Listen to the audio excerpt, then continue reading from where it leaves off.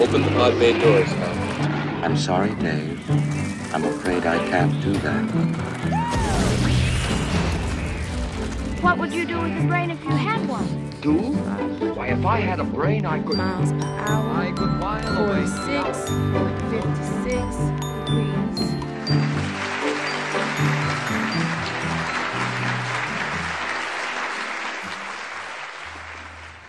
Okay, so I am exceedingly honored and absolutely thrilled to be here. The movie that we're going to watch is fantastic. I've already seen it twice. And I'm actually living their legacy. So it's particularly important to me and meaningful for me. Some of you were alive as I was during the space race, and during this I was still pretty young, but that idea of the race to the moon, and part of the collection out front in the lobby is about that. That idea that everybody wanted a piece of the space race.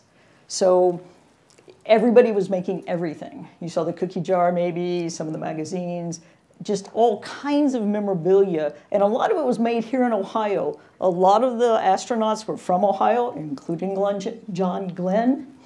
And a lot of the pottery shops in Ohio were really making all these kinds of things to celebrate the space race. So tonight, for those of you that know me, you know I'm a plant biologist. Somebody came in and said, "You're a plant biologist, why are you here?" I said, well, I'm here because we actually got to fly a mission.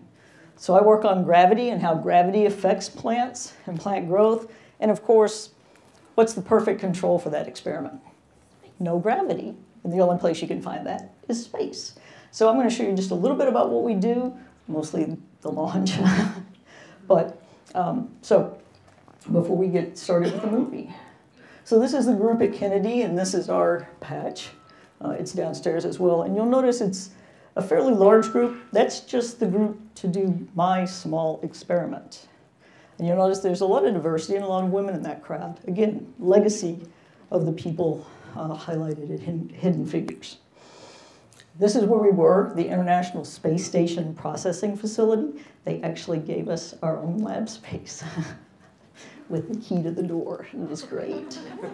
For a space bug, I'm telling you, to just walk in that place and go, well, I have the badge, I can go in the rooms. My colleague and I were down there, we're just geeking out. We're taking pictures of everything. The floor, the door, everything. This was the coolest thing that ever happened.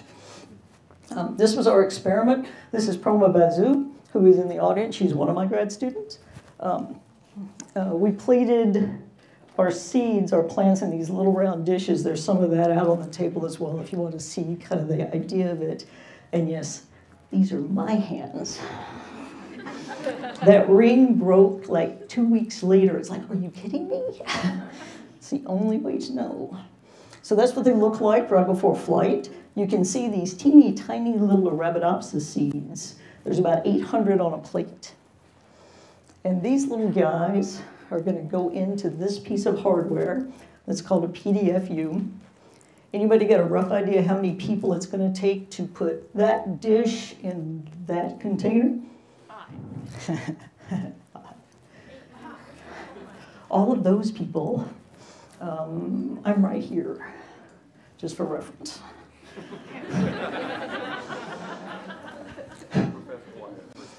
There I am, sitting right there, yep. Unwrapping the plates and handing it to the woman that actually has the piece of equipment. So these are all the parts. There are like 9 gazillion parts to these things. So there's 1, 2, 3, 4, 5. So we build them up, that's 5. And they go in this that's called a brick, and it's about that big, about like a brick. And there's a data logger here. So there's 5 in that one. We sent 4 bricks to ISS. That was about 22 plates total. There's the rocket.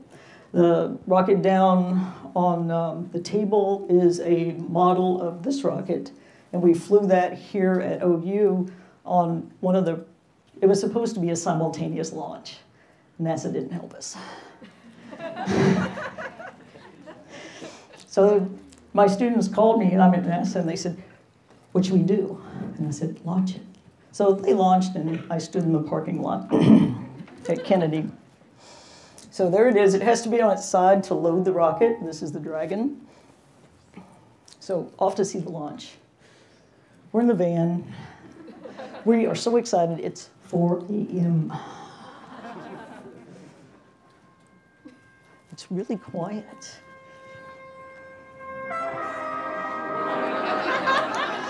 We're playing music in the car. We are so stoked. So we get out there, here we are, hanging out. ISS actually came over and we got to see it. It's like, oh, this is perfect ISS. The rocket's gonna launch. There it is, that's what we're watching. It went nowhere. You're gonna see that happen to the people in Hidden Figures once or twice too. My experiment holds the record for the brick experiment with the most number of failed launches. Nothing to do with me. Now, the benefit for me, of course, is that I went to Kennedy 10 times to get that thing off the ground. So, spaceflight. Do-over. Off to see the launch again. Oh, wait.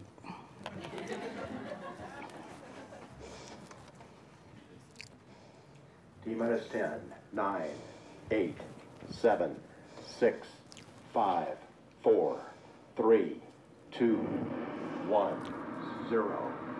And liftoff of the SpaceX Falcon 9 rocket with Dragon, continuing the resupply chain to the International Space Station. Isn't it cool?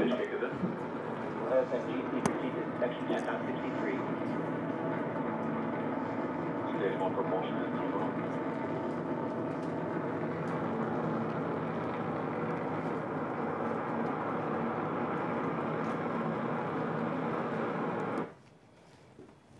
So we flew on the Dragon. This is a Dragon. The Canadian arm, mechanical arm, reaches out and grabs the Dragon and brings it into dock. Astronauts unload. The experiment flew. But the seeds actually grew for 3 days. All of this, 3 days. And then they fix the experiment and they get it ready to come back down. This is what we got back, frozen. And we stood in the cold room while we let it thaw just enough to get the screws out. Popsicles. This is my experiment. This is the part I want, popsicles. And this is Colin Cruz up on the right side. He's another one of my graduate students. He's still here. He's supposed to be studying for the biochemistry test.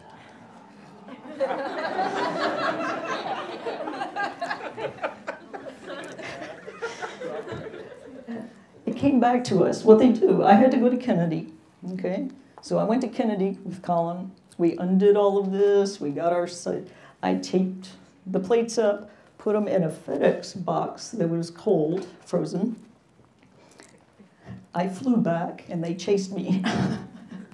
So this truck leaves Kennedy, and they drive your samples back, nonstop. 2 drivers, nonstop. They called me about an hour out and said, "We're here," or we're getting really close. 2 hours later, in the snowstorm, I'm going, where is it? But it came back.